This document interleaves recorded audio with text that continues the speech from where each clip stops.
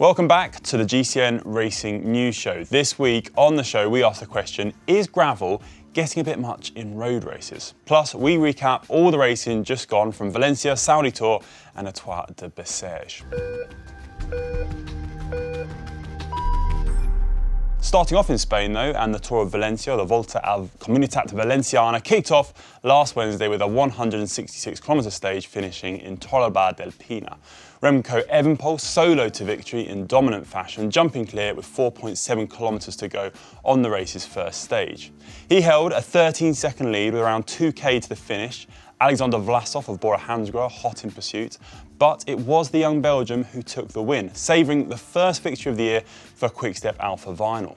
Vlasov held on to second place on the day ahead of Carlos Rodriguez of Ineos Grenadiers in third. Stage 2 saw a bunch sprint after Quick-Step Alpha Vinyl controlled much of the day to help keep Evenepoel's lead on GC. Dylan Teuns was solo over the top of the final climb, staying clear of most of the trouble behind as the pace upped to the finish.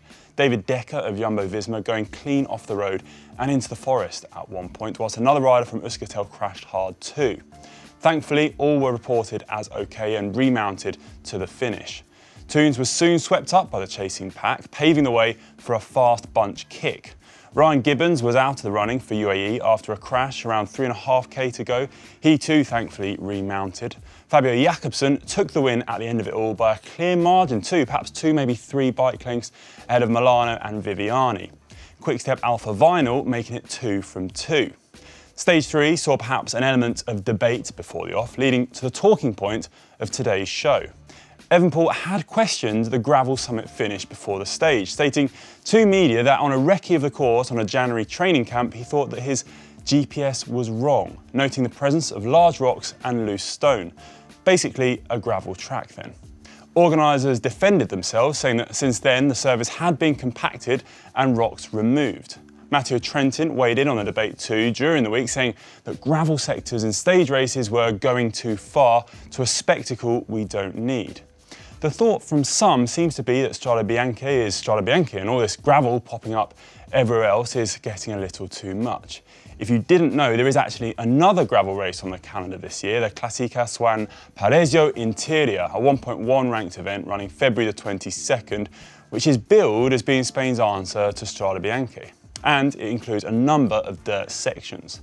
The appetite for such racing is obviously growing from a fan perspective and definitely creates a more exciting dynamic as a viewer. But should we be aware of a line that can't be crossed in our pursuit for ever more thrilling racing? Are we slowly moving away from road racing and creating too much of a separate discipline within the sport, a sort of gravel road fusion, or is this just part of the ever-changing dynamic a sport goes through? We've seen race distances reduced over the decades. Are gravel sectors just the new modern-day race course? Personally, I'm all for it. It mixes the race up, it keeps it exciting.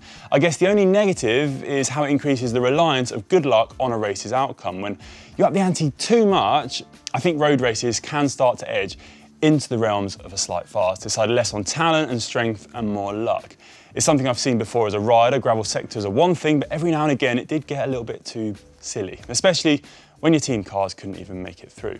Let us know in the comments section though, I'll be interested to hear your thoughts and if you disagree. Back to the racing though, and stage 3 did prove to be a spectacle with a select group forming on that final gravel climb. Fuglsang nearly misjudged a corner, but aside from that, there didn't appear to be any controversies. It was Alexander Vlasov who emerged the strongest, gliding away solo up the Starato, dropping Evenepoel who finished 8th on the stage.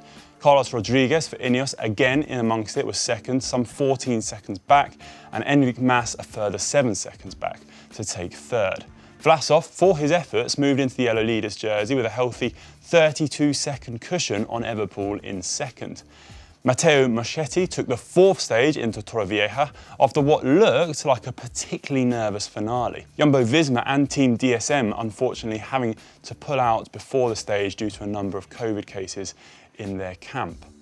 It would be Jakobsen again who would win the race's final stage ahead of Viviani and Christoph to make it 3 wins from 5 for Quick-Step in Valencia.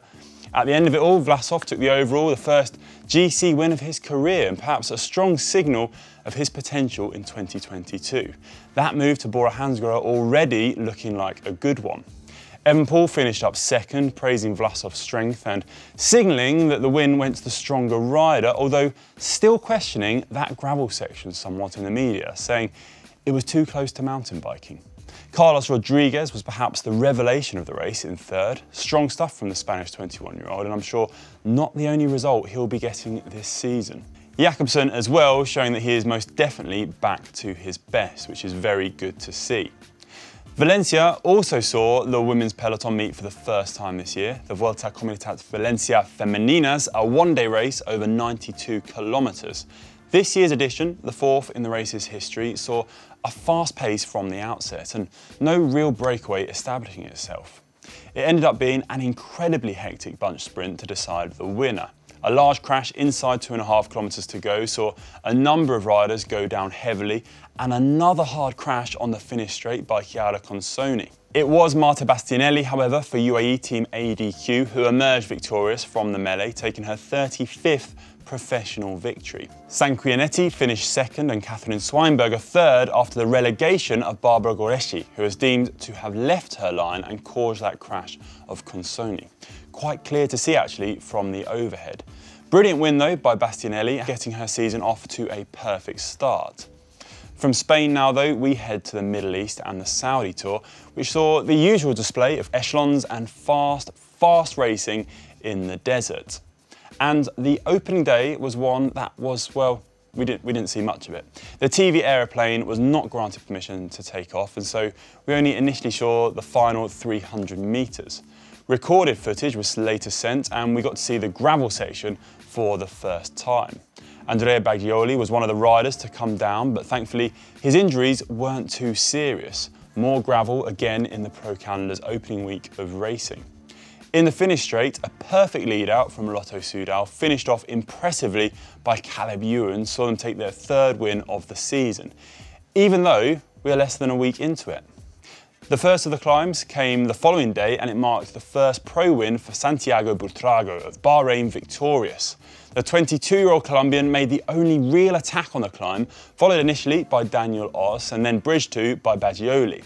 However, that effort clearly took a lot out of the Italian, and he was easily outsprinted by Buitrago to the line. That might have been the first time Buitrago has won a pro race, but it isn't the first time he's raised his arms aloft in celebration. He did so on stage of the 2020 Tour of Luxembourg, only to realise there was still one lap to go. Dylan Groenewegen getting off the mark early for his new team, Bike Exchange Eco, and taking his first victory for the squad. Ewan looked to be the faster of the sprinters, however. Just look at this turn of pace coming from behind.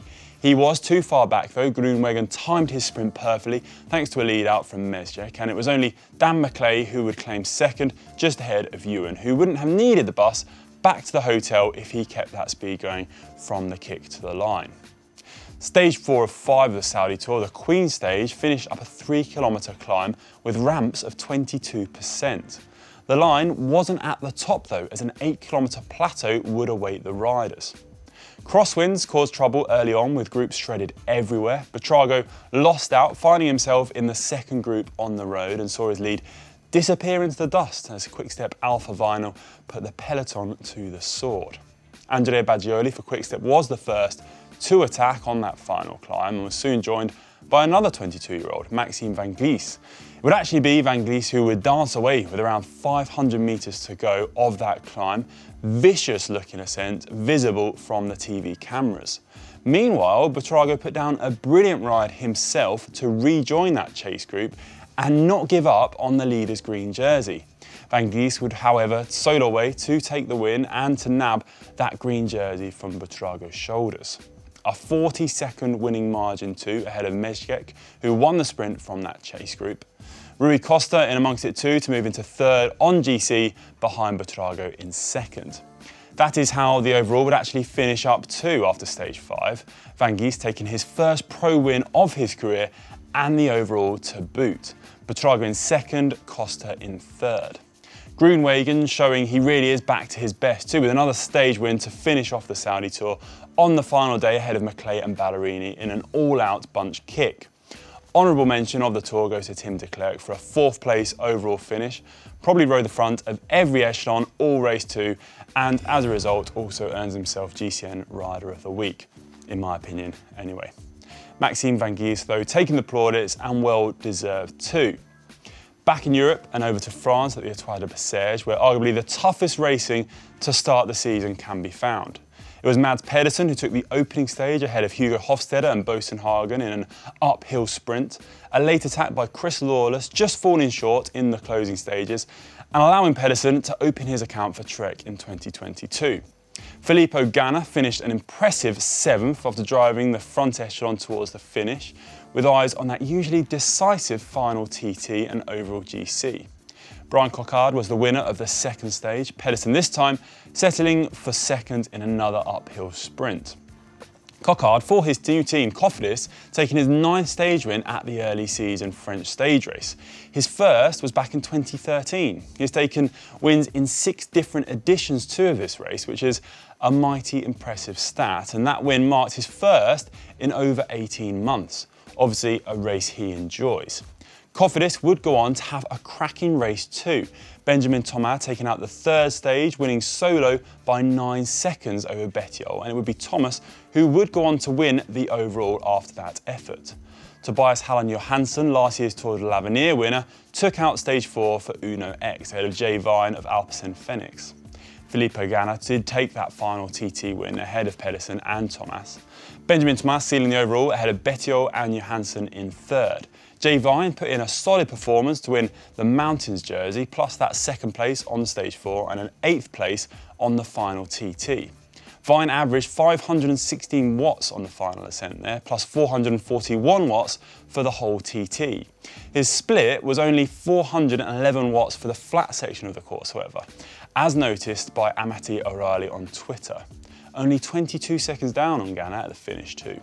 That guy can TT as well as climb, it appears. It wasn't all action on the road, however. Krawatencross took place over the weekend in Lille, the penultimate round of the X2O Badkammerstrof, and it was Toon Arts who took home the win for the men ahead of Niels van der Put and Lars van der Haar.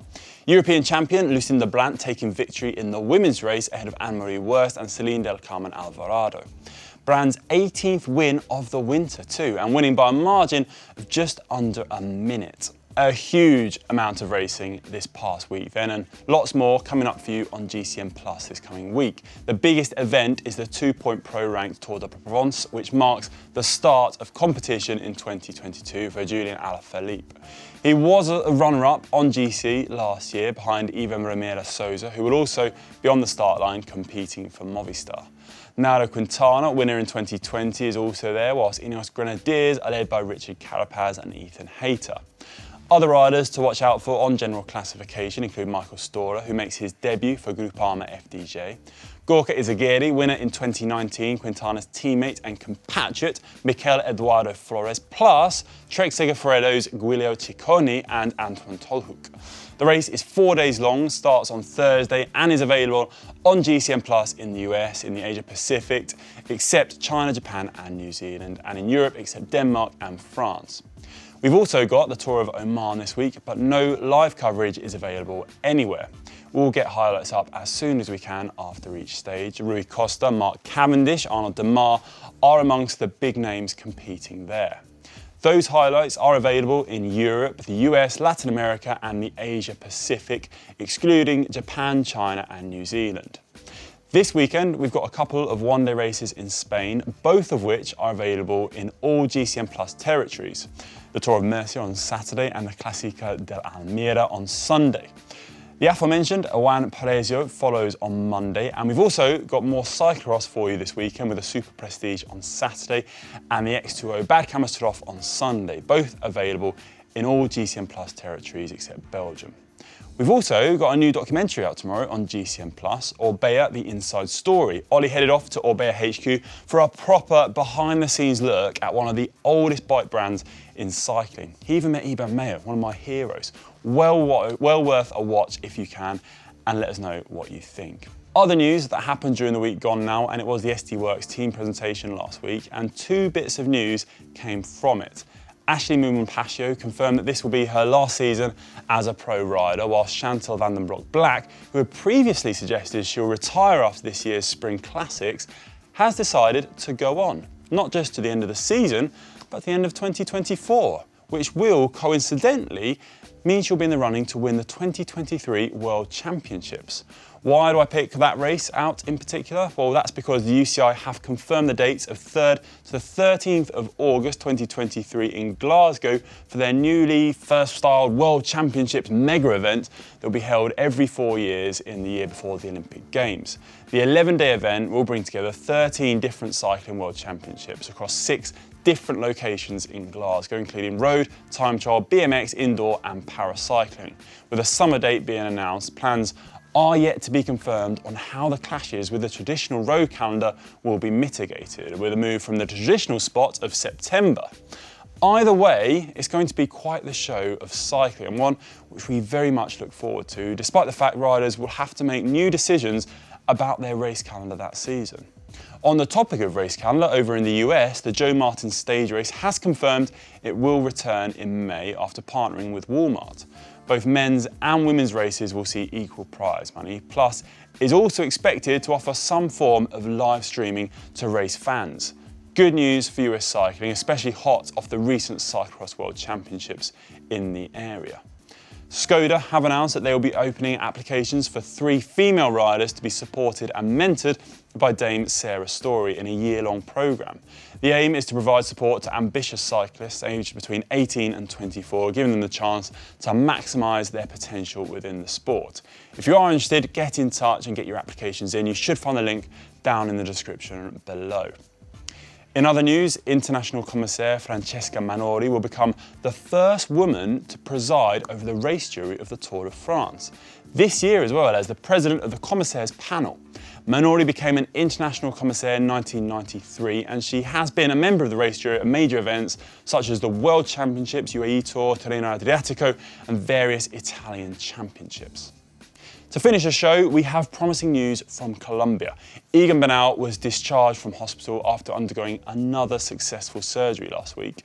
He returns home to begin his recovery and rehabilitation from 20 different fractures after that horror crash he suffered whilst out training.